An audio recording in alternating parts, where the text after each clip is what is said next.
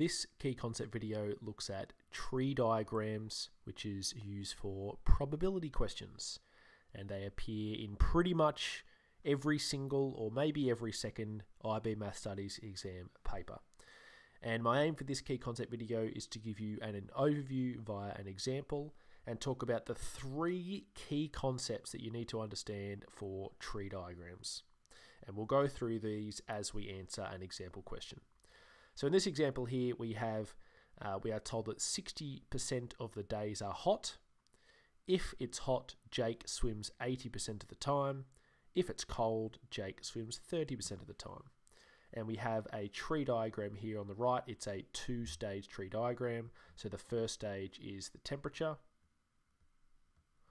and the second stage is swim or not. Okay, first step is to put our probabilities onto the tree diagram. Let's have a look at this first piece of information. 60% of the days are hot. Now on our tree diagram, we usually write our probabilities as decimals, not percentages. So 60% as a decimal is 0.6. And you may be thinking, why did I write that there? Well, this is the hot branch. This is the branch that goes up to the hot event. So that's why that probability goes on top. It is associated with this branch here. Now, I'm not told how many days are cold. However, this is the first key concept.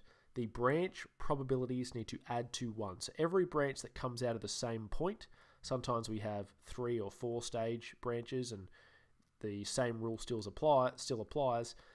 When we add up the probabilities, it needs to add to 1. So if this is 0.6 here, this will be 0.4 here, because 0.6 plus 0.4 is equal to 1.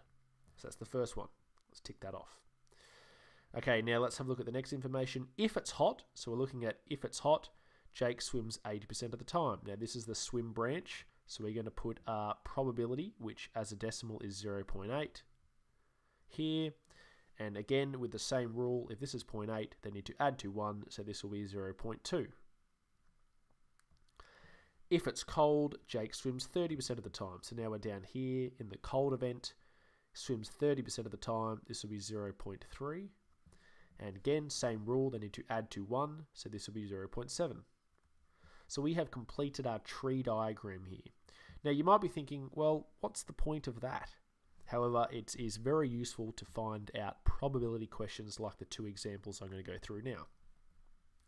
The first question says, find the probability that the day is hot and he goes for a swim. So it's not just that he goes for a swim, it's the combination of goes hot, so up to this event, and then goes for a swim. Now to calculate that, this brings in the second key concept.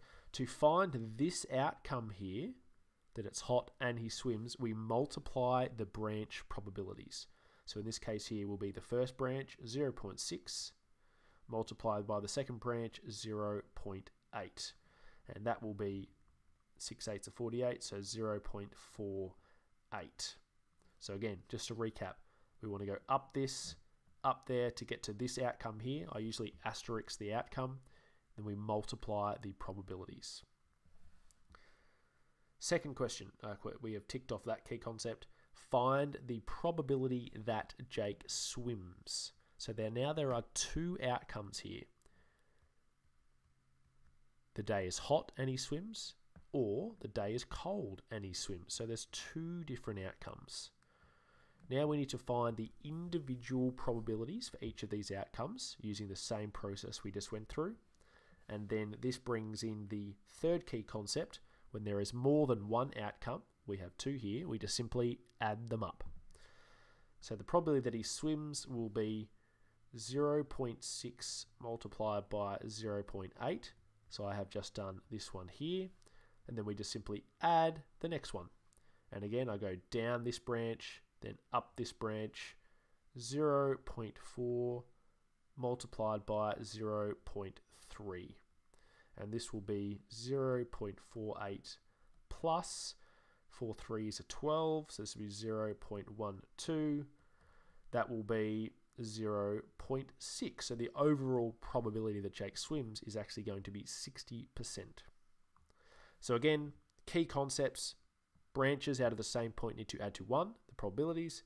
To find an individual outcome probability, we just simply multiply the branches. And when we have multiple outcomes, we just add the individual outcomes up. Okay, that is the conclusion of this key concept video. I recommend going and practicing some tree diagram probability questions now.